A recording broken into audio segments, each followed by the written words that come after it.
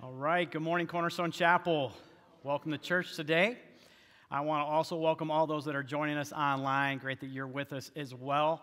Happy March, everybody. March is here, and with March is a really important event that we have on our church calendar. I want to just personally invite anybody that has never been to Next Steps.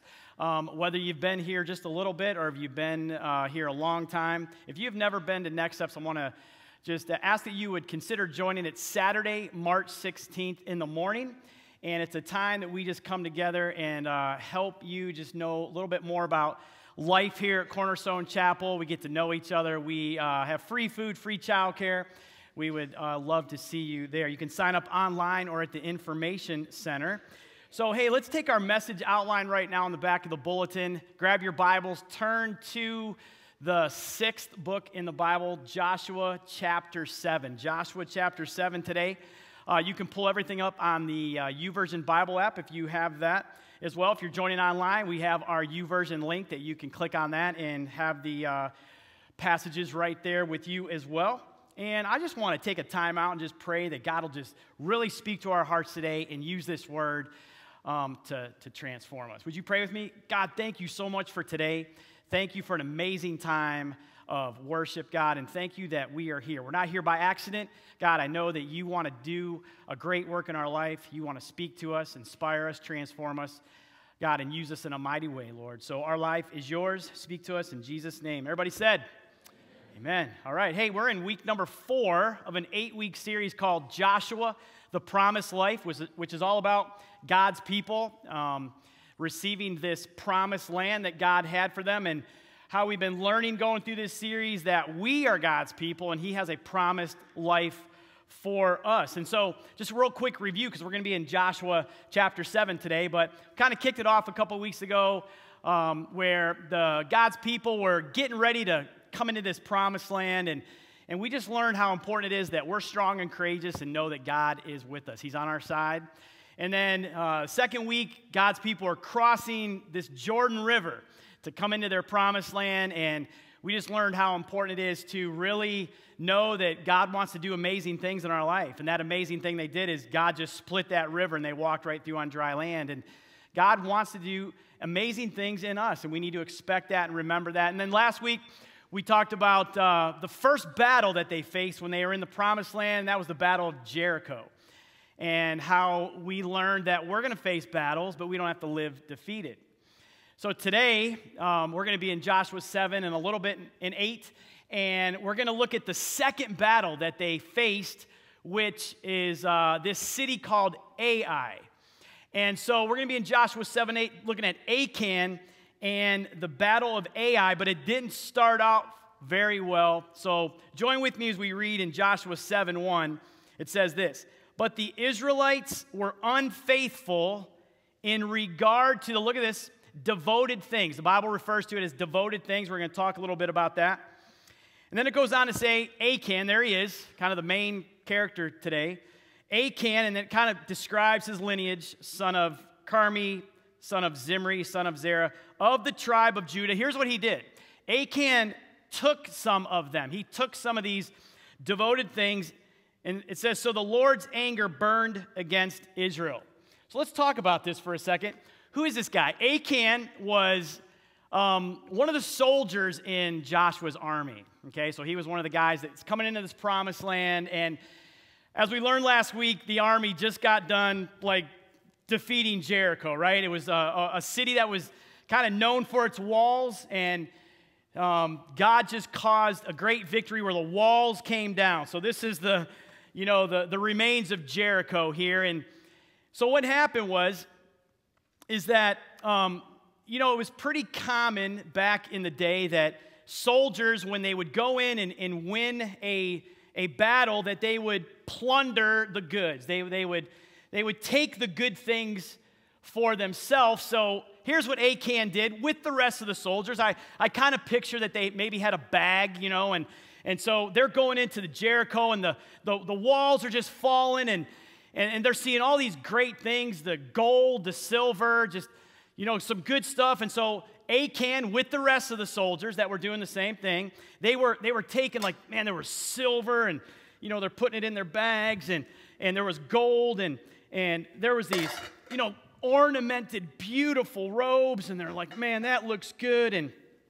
And so what they were supposed to do was, that gather the plunder up and do something with it. But here's what Achan did. Achan's looking around, and he's just kind of like, well, I'm going to take this, and I'm just going to go, kind of hide it in my tent.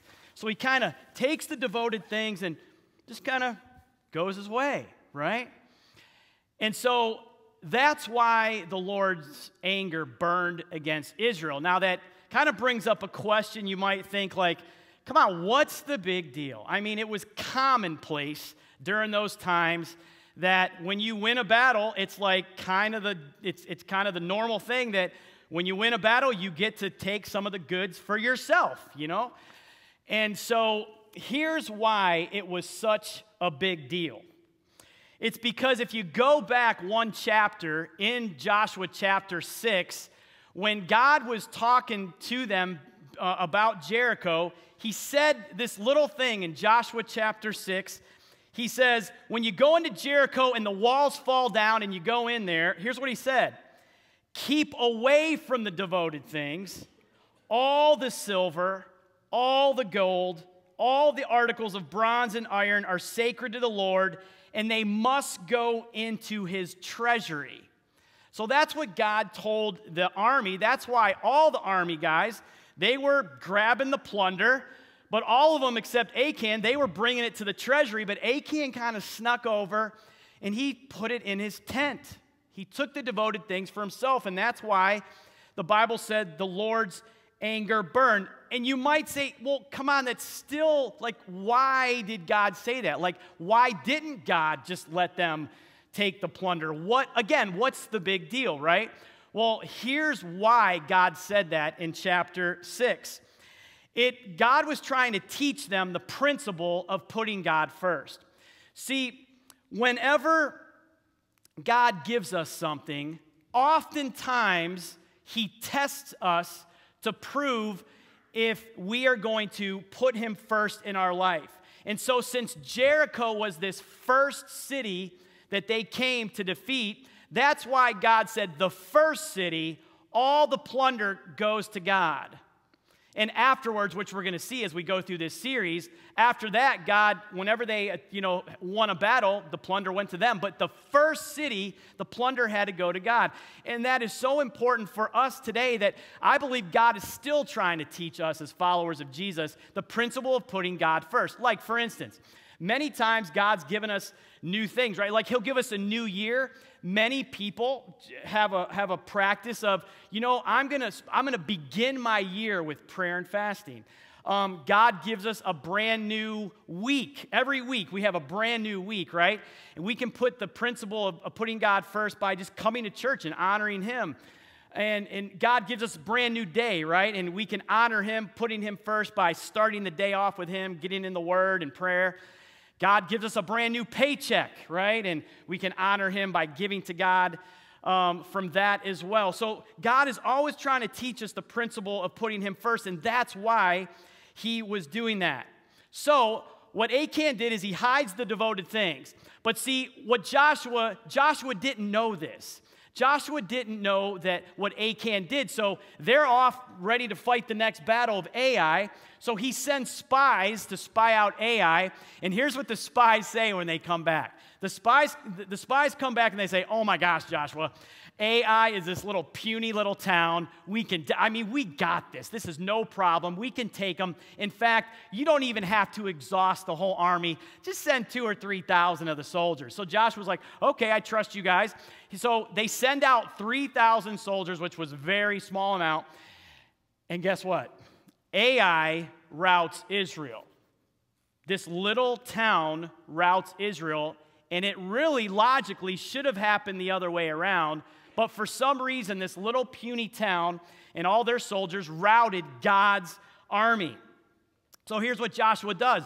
Joshua kind of like goes before God, and he falls down on his face, and he's like, God, what's going on? You promised that when we come into this promised land, no army would defeat us. Like you were giving us the land, God. Like, what's going on? In fact, God, why'd you even bring us into this promised land if we're going to face defeat? And here's what God said. God says, stand up, Joshua, stand up. Let me tell you what's going on. What's going on is that Israel has sinned.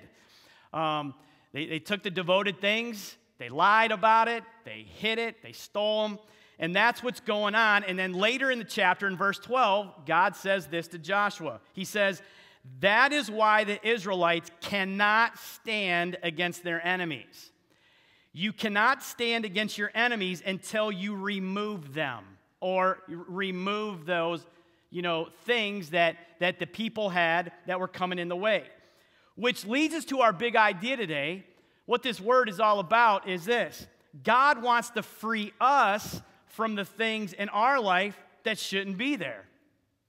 Just like Achan had things in his tent that shouldn't have been there, and because of that, things weren't going well, God wants to take this story today, and he wants us to be able to apply this story to our life, that God wants to free us from the things in our life that shouldn't be there.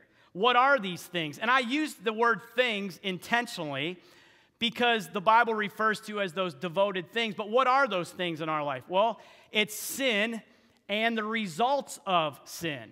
The sin and the effects of sin in our life. And so why does God want to free us from these things? It's because when Achan had stuff that he shouldn't have had, there were consequences, and God knows that there's certain consequences that can impact our life. And God doesn't want that for our life, so God wants to free us from those things.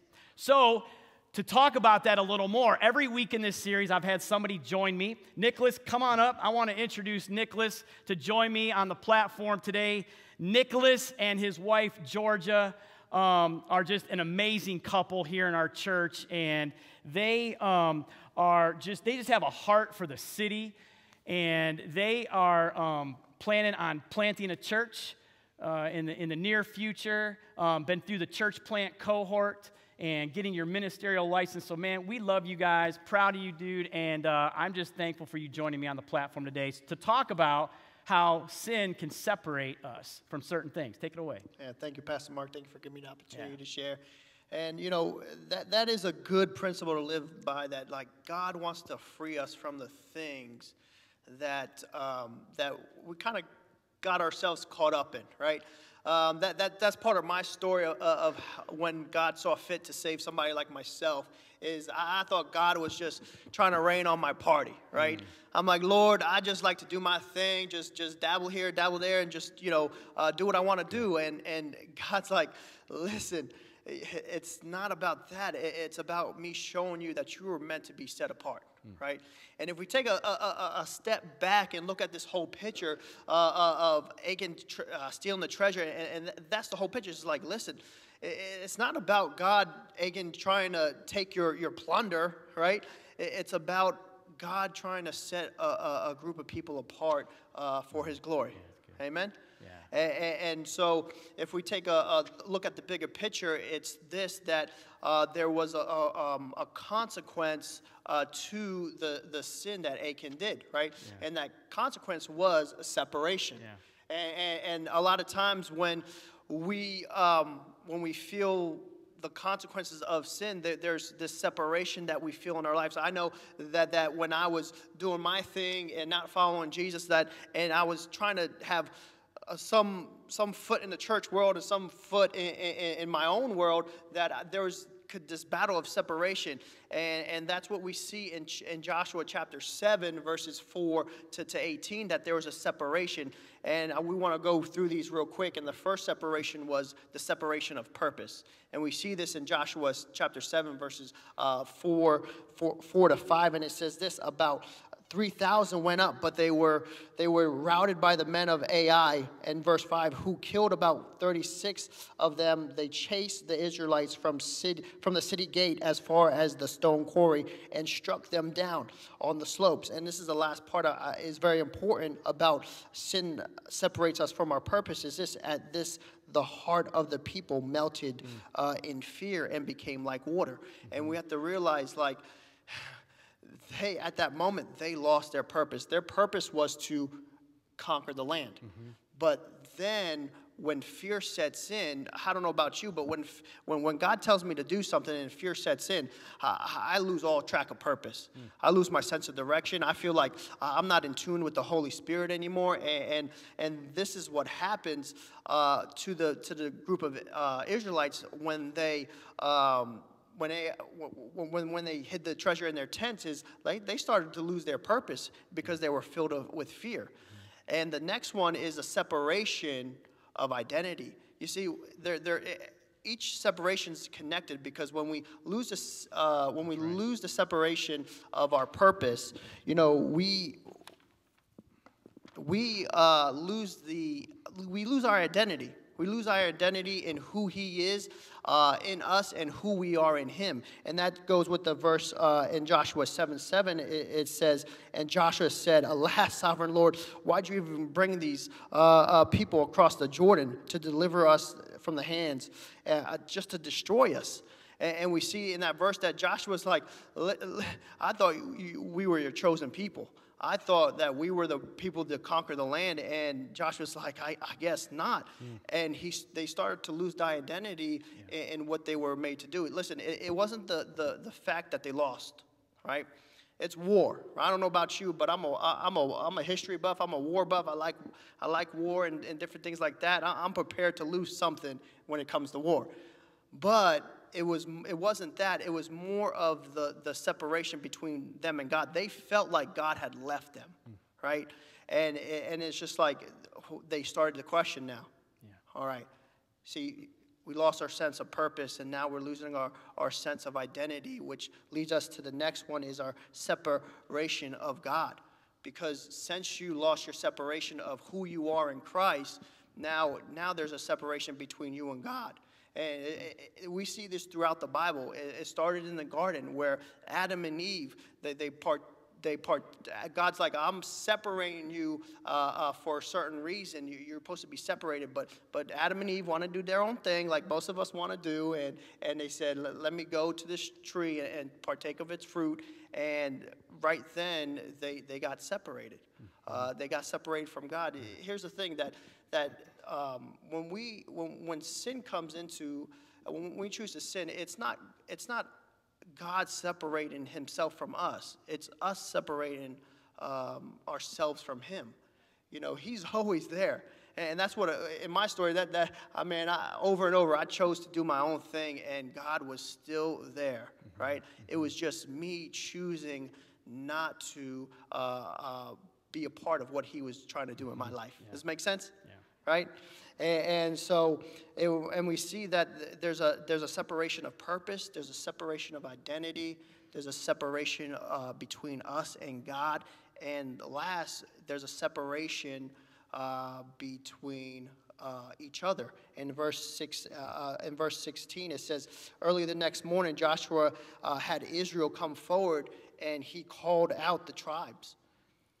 Like, listen, this is a nation. Like, this is supposed to be a nation together. And here you have Joshua calling out each other, calling them by tribes, because now they're broken up because of this sin. And we have to realize that since the beginning of time, God has created us for community. Right? Yeah, that's right. Whether you're an introvert or extrovert, right? God has created us for community. And in Genesis chapter 2, verse 18, He says, it's not good for man to be alone, right? It's not good for us to be alone. And that's what happens when sin comes in. It loses its purpose. We lose our identity. It becomes a wedge between us and God, and it becomes a wedge between us and the people that we're called to do life with, right? And so I'm always reminded of this during my time when I was trying to do my own thing and God was trying to say, hey, come on, Nick, I'm over here. Separation, it occurs, but it doesn't have to be permanent, right? It doesn't have to be permanent, and so I want to leave you with that. Woo! Good job, Nick. That's good, man. Good. Thank you. Thank you. So God wants to free us from the things in our life that shouldn't be there. Why? To make us feel lousy, to, point things out to make us feel worse and feel bad. No, he doesn't want to do it for that reason, because there's consequences. The stuff in our life that shouldn't be there will cause separation with me and my purpose, with me and my identity, with me and God, with me and each other. So God's heart is a God of love, that God wants to point these things out to us so we can take care of those things, so we can be in the right relationship with him and do the life that God has called us to live. And so it's not to make us feel bad, but to deal with our stuff. It's kind of like this story I heard of these three pastors, right? These three pastors, they were friends, and they go to this pastor's convention, and since they were friends, they kind of got a room, they were staying in the same room. And so after the first day, they went back to their room, and the first pastor, had this idea. He said, let's confess our secret sins to one another. And he goes, I'll go first. So the first pastor said, my secret sin is gambling. He said, I just love to gamble. When I go out on the town, man, it is just cha-ching, cha-ching, let the machines ring. And then the second pastor, he was feeling like it was his turn and he says, well, my secret sin, it's being dishonest. He said, when it comes to recording my attendance, I just always inflate the numbers. And by the way, I don't really feel bad about it, because I know there's always 3 extra anyway, because of the Father, Son, and the Holy Spirit is with us. And then the third pastor, it was his turn, and he goes, well, my secret sin is gossiping. And oh boy, I can't wait to share this information. And so that is not an example of God's heart. God's not trying to point things out in our life, so he can go and, expose us or make us feel lousy. God wants to show us these things so that we can live the promised life. Amen, church, to that? That is good news. And so here's the truth that we have to remember, because we do have a choice on this. The truth is this: if I don't deal with the things in my life that shouldn't be there, they can turn into strongholds. What are strongholds? Let's talk about that. But before we do, let's see how that affected Achan's life. See, Achan didn't really deal with his stuff. He hid it away and he buried it. And in Joshua 7:20, when he was confronted with it, Achan replied, it is true, I have sinned against the Lord, the God of Israel. This is what I have done. When I saw in the plunder a beautiful robe from Babylonia, 200 shekels of silver and a bar of gold weighing 50 shekels, I coveted them and took them. They are hidden in the ground inside my tent with the silver underneath. So we just said, if we don't deal with these things in our life that shouldn't be there, they can turn to strongholds. And as we talk about that, we have to remember that Jesus wants to free us and forgive us of these things. So what are strongholds? What does it mean when we talk about strongholds? I wanted to define what a stronghold is, and I wanted to just read a portion out of, many of you are familiar with the Rooted book. Many of you went through the Rooted discipleship experience, and I wanted to read just a portion of this. It says, a stronghold is more than sin. Satan has taken a natural desire in us and supercharged it to create something beyond our control. He has twisted a weakness we have into a binding knot where he is holding the ropes. It is not something we can overcome on our own by trying really hard to be better or good. A stronghold is a spiritual battle Satan is waging war for our souls. This battle is fought in the spiritual realm and is beyond what we can fight without the Spirit's help. The Bible says in 2 Corinthians, "For though we live in the world, we do not wage war as the world does. The weapons we fight with are not the weapons of the world. On the contrary, they have divine power to demolish strongholds." So that's good news, isn't it? That God says that He's come to do this, free and forgive us from these strongholds. But we need to know how much of an impact they can have on our life if we don't deal with them. It goes on to say, this continues to give Satan power if we don't deal with it. The shame or guilt associated with our strongholds can sometimes keep them locked inside us, which is exactly where Satan can fuel his lies. They weigh on our souls and become burdens onto which Satan continues to pile embarrassment, fear, judgment, despair, and more. Strongholds is an effective plan of the enemy's attack. We can often be blind to our strongholds. They may start out as sin, but if not dealt with, they can spiral down into a stronghold, which we said. Others could be a result of the sin against us, such as abuse or violence against us. Some may be caused by generational sin, something that runs in the family. Regardless of the origin, come on, respond to this one. God has the authority and has victory over Satan's hold on us. Amen? And so, to understand this even more, many of you are going through the Joshua small groups. And this week is the week that we're going to, in our groups, really talk more about this and pray with each other that, Jesus is going to do what He said, to free us and forgive us. But I wanted to read through some examples, now that we know what a stronghold is. What are some examples of how strongholds could be affecting us?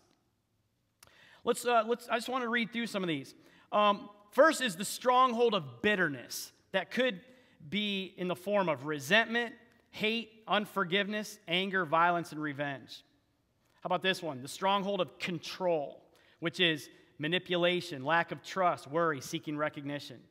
The stronghold of idolatry, which could be selfishness, greed, financial mismanagement, misdirection, spiritual blindness, apathy, distractions, pride, stubbornness, divisions, unteachable spirit, vanity, self-righteousness, self-centeredness, materialism, seeking recognition. The fourth one, stronghold of heaviness, which can look like depression, hopelessness, despair, self-pity, loneliness, addictions, suicidal thoughts or attempts. The next one, stronghold of jealousy, which can look like spitefulness, gossip, slander, betrayal, critical, and judgmental spirit. Stronghold of sexual impurity, lust, seductiveness, fornication, adultery, pornography. A stronghold of false teachings in religion, which could look like the occult, Ouija board, telepathy, invoking evil and dead spirits, fortune-telling, tarot cards, palm reading, astrology, blood pacts, cults, and other things. The next one, a stronghold of insecurity, which could look like inferiority, inadequacy, timidity, withdrawal, pleasing people, not God, lack of trust and worry, and wrong relationships. The stronghold of rejection, which could look like always trying to seek acceptance, feeling unworthy, withdrawing, addictions, compulsions. The stronghold of deceit, which looks like lying, delusions, rationalizing, wrong doctrine, misuse of Scripture. Stronghold of fear, which could look like phobias, compulsions, perfectionism, and fear of failure. And lastly, the stronghold of pride, which could look like controlling, boasting, belittling, conceit, taking credit, selfishness, self-righteousness, and vanity. Now, I know that might seem like a lot, that might feel like a lot, but you know why I wanted to take time to read that? Not that we focus on the darkness, but that when we read this, we can expose the darkness, maybe expose some of the things that could be in our life, church, that God wants to free us of and set us free, that His light can shine and He can be Lord of our lives and we can live the promised life God created us to be. Amen to that? And so many of you in the Joshua groups are going to be, talking about this week, in your groups this week and praying about this. But I also felt very compelled this week that many of you are not in Joshua groups. And I wanted to make this available to everybody. So what we did is we created a page on our website with the list of the things that I just read with the same questions that those in the Joshua groups are going to be going through that we can seek freedom. And the first question is this. Look at the list of strongholds again and circle or list any area where Satan has a foothold or you have developed areas of habitual sinning. Then it just goes on to say that with your group, you can pray together and you can talk about these things and hold each other accountable. And I just want to encourage, if you're in a Joshua group, like, it's going to be great. It's going to be a time of freedom this week. If you're not in a Joshua group, I want to give you the website. It's cornerstonechapel.org. That's our website, /free. cornerstonechapel.org/free. And you can see this, and maybe sometime this week you can have a time either alone or with a trusted friend, and you can pursue this and really do experience what Jesus wants to do in our life, and Jesus wants to free us and forgive us. That's good news, yeah? Come on, that's good news for our lives. Well, you know, the process really begins by us doing some things I wanted to share with you. In your notes, Jesus frees and forgives when I say, "Search me, God." When I can get to a place that I can say, "Search me, God." See what Achan did, Achan took the devoted things and he came and hid them in his tent. And many times we have things, for whatever reason, we have things in our life that shouldn't be there. God wants to reveal them to us, but it all starts when we let him. When we say, "God, would you search me? Would you search my heart?" And just, man, is there anything in my tent? Is there anything in my life that could be separating me from my purpose, my identity, from my relationships? God, I don't want that. And I know you don't want that for me. So, God, would you just search my heart? Look what David said. He said, "Search me, O God, and know my heart. Test me and know my anxious thoughts. See if there's any offensive way in me and lead me in the way everlasting." I love how this verse ends because, you know, the enemy wants to point out all your failures. Listen to this. The enemy wants to point out all your sin, to condemn you, to make you feel worthless, to make you feel like you don't have a future. But you know what? God wants to point them out to us so he can lead us in the way that we're to go. That's the difference between God and the enemy. The enemy wants us to just stay in darkness, and God wants to set us free. So it all starts when we say, "God, search me and lead me in your path." Jesus frees and forgives when I say, "Search me, O God," and also when I confess sin, when I confess it. When he is revealing things in my life, and then I say, "God, I confess this to you. Man, I don't want this in my life. I'm realizing now that whatever reason it came into my life or whatever reason it's still in my life, God, I just confess this to you. I know that these things are not good for me. It's bringing separation, and you want to be in relationship with me. So, God, I continue this process of freedom by saying, God, not only search me, but when you show me, Lord, now I'm going to confess that to you." Look what the Bible says in 1 John. It says, "If we confess our sins, man, he's faithful and he's just to forgive us and purify us from all unrighteousness." Thirdly, we experience Jesus' freedom and forgiveness when I say, "Search me, O God," I confess my sin. And thirdly, when I abandon the sin. I abandon the sin. You know, God truly wants to free us. And as long as it's still in our life and, you know, it can have a hold on us. So he's going to show us. We need to confess it. But then we can do our part by turning from that. It's called repentance, turning from our sin, abandoning that sin. And the Bible says, I love this story in John where this lady was brought to Jesus who was in sin. And everyone wanted to condemn her because of her sin. And Jesus said, "Neither do I condemn you," Jesus declared. But watch how Jesus finishes. He didn't say, "Well, you can just stay in your sin." He said, "Now go and leave your life of sin." Now, was he doing that to make her feel bad and worthless and like a failure? No. He said, "Man, leave your life of sin because that sin is bringing separation. And I love you so much, I want the best for you." That's why. That's God's heart for us. That is God's heart for us. And so, really, how the story with Achan and the battle of Ai goes is this. So after they dealt with the sin of Achan, God does a really cool thing, and it's the same thing he wants to do in our life, is that Jesus wants to heal and restore us. Jesus heals and restores. See, God did that with Joshua and God's people in Joshua 8:1, when after they dealt with that, God says, "Then the Lord said to Joshua, do not be afraid, do not be discouraged. Take the whole army with you and go up and attack Ai. For I have delivered into your hands the king of Ai, his people, his city, and his land." What was God doing? That same city and those same soldiers that once defeated them, God says, now that you have dealt with that, I want to restore you. I want to restore those same things that were separated and broken, your purpose, your identity, and your relationships. God was saying, I now want to restore that. And man, that is the same thing God is saying to us today. Jesus heals and restores my relationships and my purpose and my identity. He wants to do that in our life. He wants to show us those things in our life that shouldn't be there. And then he wants to free us and forgive us by us going through a process of saying, search me, God. Man, I confess that. I ask for your forgiveness, Lord, and I'm turning from that so I can be living the life that you've called me to live. But here's the cool thing. God doesn't even leave us there, even though if that was all there was, that would be great. But God doesn't just leave us with that. He wants to restore back which was taken or which was broken away or separated and lost because of that stuff that was in my life. Man, that is more good news for us today. And, you know, if you would think right now of how some of the things in our life maybe have had repercussions, consequences, the effects of sin, maybe because of stuff in our life, there has been a time where we've gotten away from our purpose, what I'm called to do, what I'm supposed to do, and maybe I've veered off.